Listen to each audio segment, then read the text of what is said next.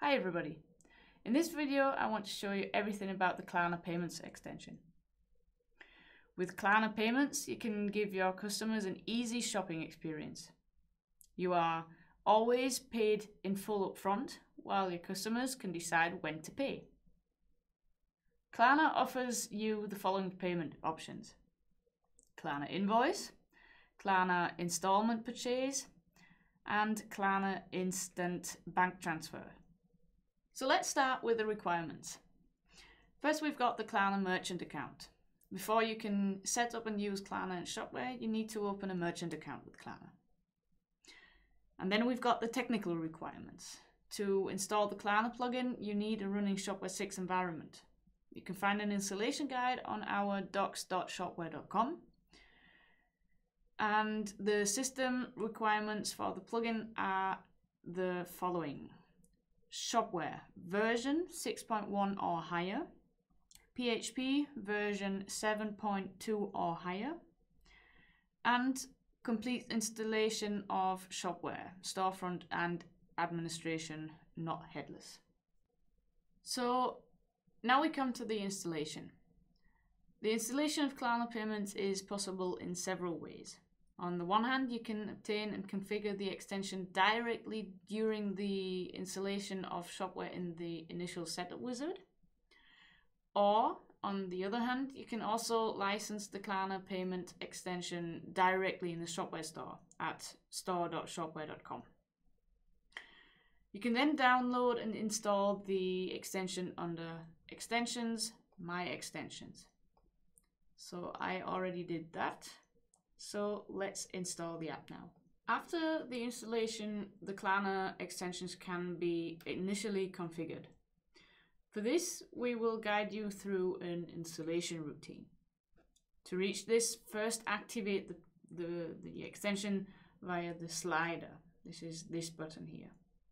After the extension has been activated, you can call the installation routine in form of a wizard in the administration via Settings, Extensions, Klarna.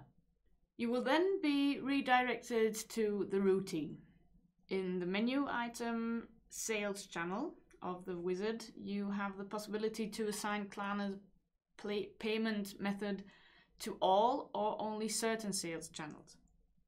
The default setting is all sales channels, like this. If you want the Klarna plugin to be available for all your sales channels, you can skip the setting. If you want the Klarna plugin to be available for only specific sales channels, select the sales channel you want to configure in the drop-down menu. Like in our case, we'll just choose Test Shop. In this drop-down menu, just choose Klarna Payments for the used Klarna products and click on Next. At this point, you will get some information about the Klarna documentation. So if you have any questions, you can click here for the direct link to the Klarna documentation. Click on the button Finish to save all the settings you have made in the wizard. You will then be redirected to the extension configuration. So, after you have successfully completed the wizard, you can adjust the extension configurations. Let's start with the sales channel.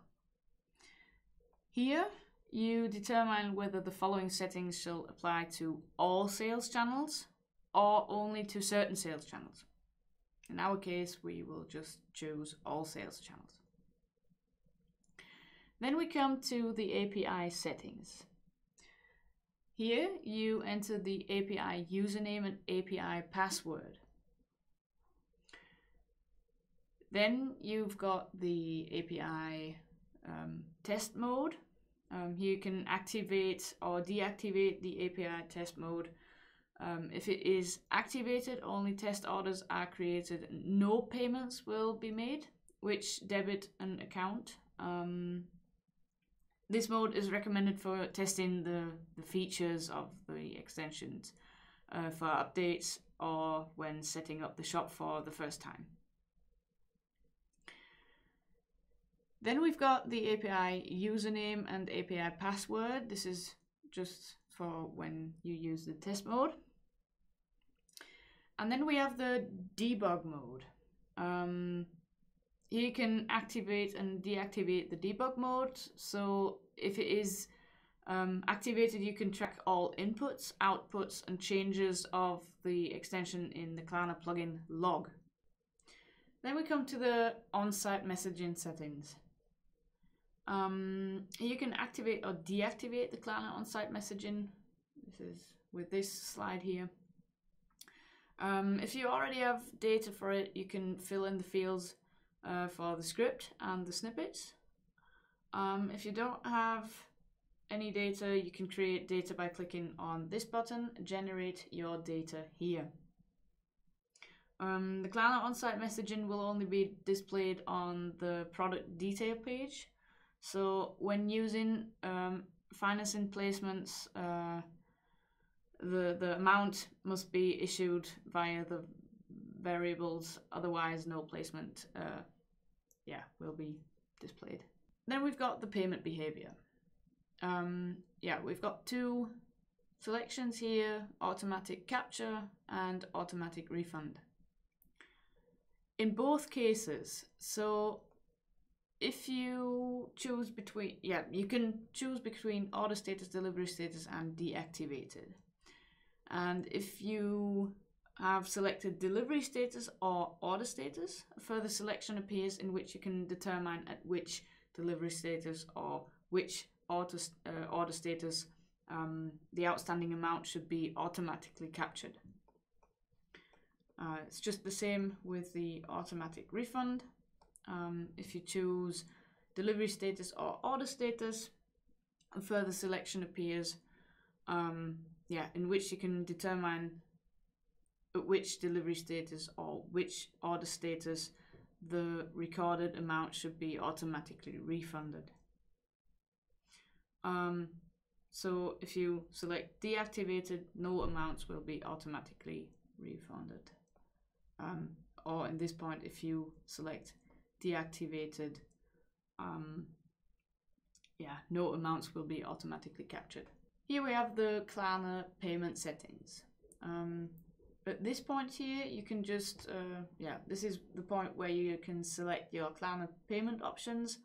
So you can select or deselect your options like pay now, pay later, or financing. So for example, you don't want pay now anymore, just deselect the selection and Then we have the payment settings. With the Klarna product, Klarna product shows you whether your Klarna payment extension is active. This can only be set via the wizard. To get the wizard, just click on Start Wizard in the extension settings at the top. Then we have two other functions. Send extra merchant data and should the Klarna badge be displayed in the footer. Send extra merchant data. This function allows to send extra merchant data via the extension from Shopware to Klarna when setting up the user session and after Klarna's orders has been created. For example, in case of additional fields in the registration process or in case of hotel bookings, for example. And with this point, if you activate the setting, the Klarna logo will appear in the footer of your shop.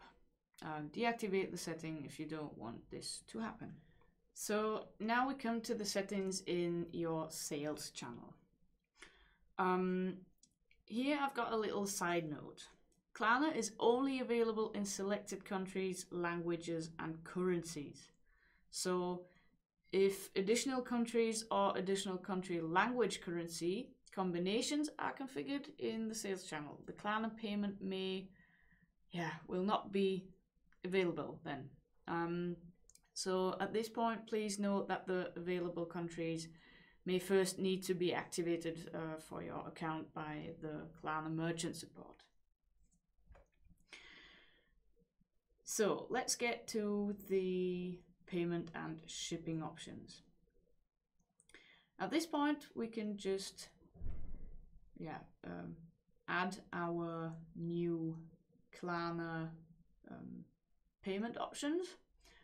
Like for example, the Klarna Direct Debit, the Klarna Online Bank Transfer, the Klarna Financing, Klarna Credit Card, Klarna Pay Later, and Klarna Pay Now. I'll just select 2 or 3 of them, and I will then have to click on Save. So now I can see that these payment methods are available in my shop. It's these ones and the Klarna payment methods. At this point we have set all necessary settings for the Klarna payment. Now I want to show you how to activate or deactivate payment types. Payment types are these: Klarna Financing, Klarna Pay Later, or Credit Card, and so on. So if the Klarna payment extension is activated, you can use all payment methods provided by Klarna for your sales channels.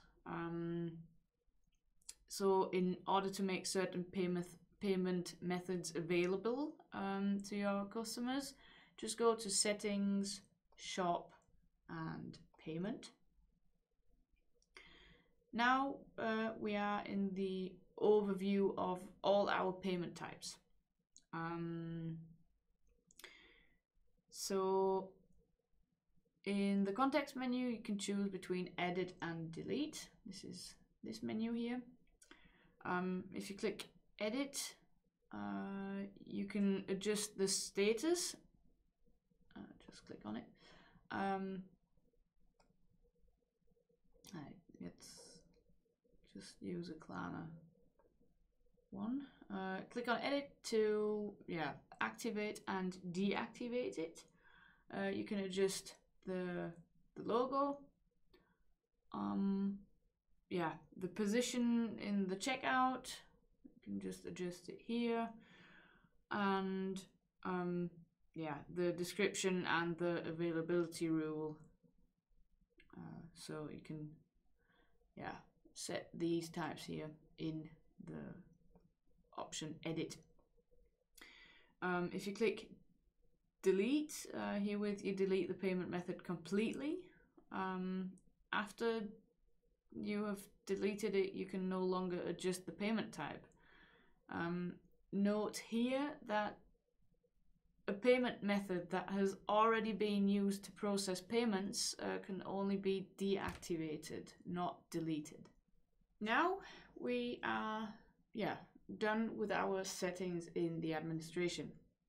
At this point, I just want to show you how the payment methods and the selection looks like in your storefront. So I've already put some products in our shopping cart, and I will now go to the shopping cart. Here you can select the shipping method and the payment methods. In this drop-down menu, you can already see the Klarna payment types. So let's just select one here and proceed to the checkout. Obviously, you can do that with every other payment type from Klarna. So at this point, you just have to click Submit Order, and then you have